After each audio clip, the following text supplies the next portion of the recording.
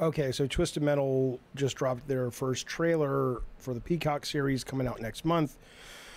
Okay, and I don't want to show you the trailer. I know NBC's been pulling a bunch of those people who were streaming it and stuff, so I'll put some pictures up.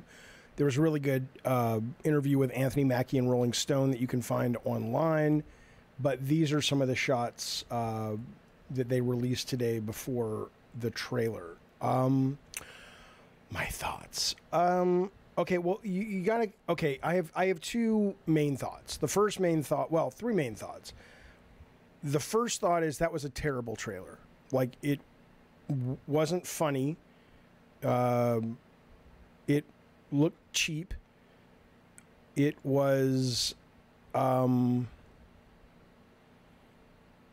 just kind of embarrassing in a lot of ways. But I have two more thoughts. The other thought, though, is that you have to... I mean, you don't have to, but I think if you want to give it a fair shake, you have to extract the fact that it's not going to be the Twisted Metal you know. I mean, what's cool about it is, like, Agent Stone is in it, right? It's not the same Agent Stone, but, you know, they're giving a tip of the hat. I think... Somebody was saying Mike and Stu from Twisted Metal 2 are actually in the goddamn thing, which is crazy to me. It's not the same characters, but they're still bringing back, you know, I guess these guys are Mike and Stu, right? So, I mean, you know, if you can get beyond the fact, like if you can extract out your frustration, embarrassment, disappointment, annoyance, that it really is playing fast and loose with the brand. It's more like multiverse Twisted Metal. It's like, here's a version, and there are a lot of similarities, but it's not exact. And I certainly knew that going in, and I can do that watching it. I think seeing it play out this way and being tonally so unique from the games is, you know, I don't know how much of that is...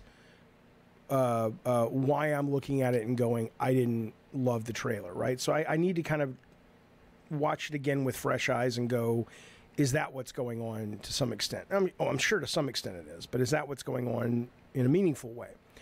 The third thing I'll say, though, is I'm still excited. And I'm excited because, end of the day, it's not about...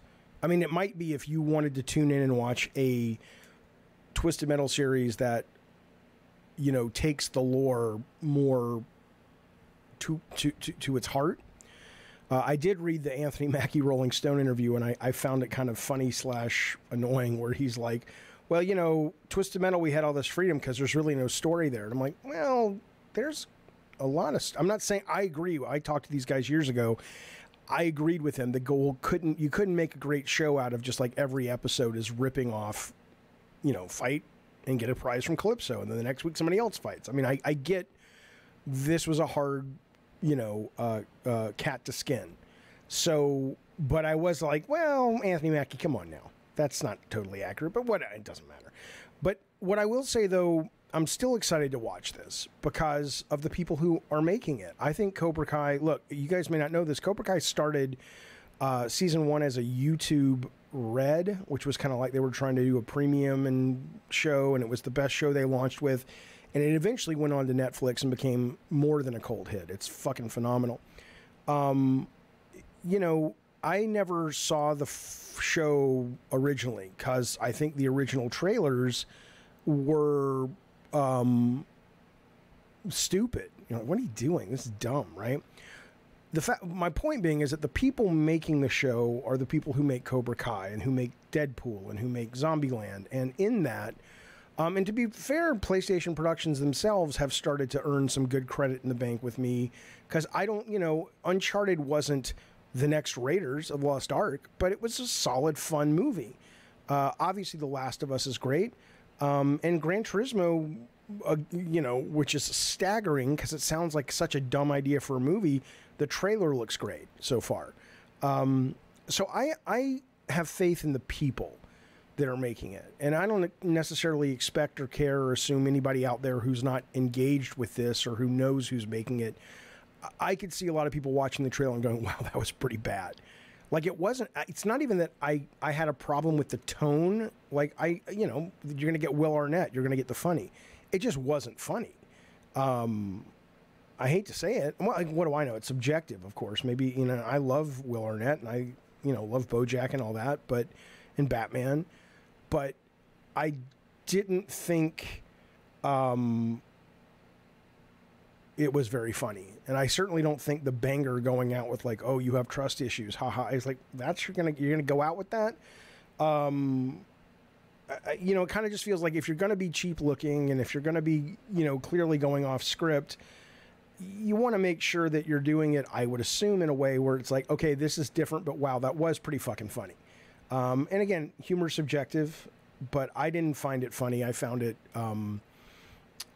simply not that. And then, you know, look, it's going to look cheap because it is cheap in terms of inexpensive. I don't mean it's a cheap, shitty show, but I mean, they don't have the money that, you know, HBO spent more money on the pilot for The Last of Us than any other pilot they've ever done, right? That's not this. Like these guys right here, I mean, they kind of look, I mean, you know, in a lot of ways, if you love Twisted Metal, you love the Twisted Metal 1 movies. I mean, this little shot here, the way it's lit and everything, it almost looks like a shot out of the TM1 movies, where I think it was the Roadkill car where he goes back in time to Vietnam. That's, you know, or the one where Apocalypse 9 goes into that person's house and starts abusing the people in the house. It kind of has that same level of quality, you know, in terms of just the way this shot looks. It's not a very nice looking shot. But whatever, you know, it's Twisted Metal.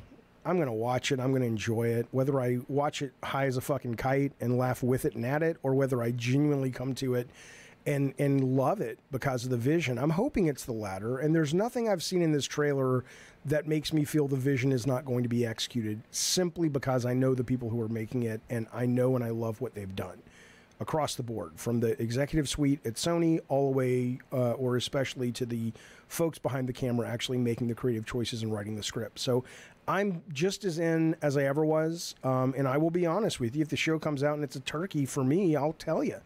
But right now, again, my reaction is I have to extract the fact that it's whiplash because it's so different in tone, which I knew it was going to be, but I didn't know it was going to be this different.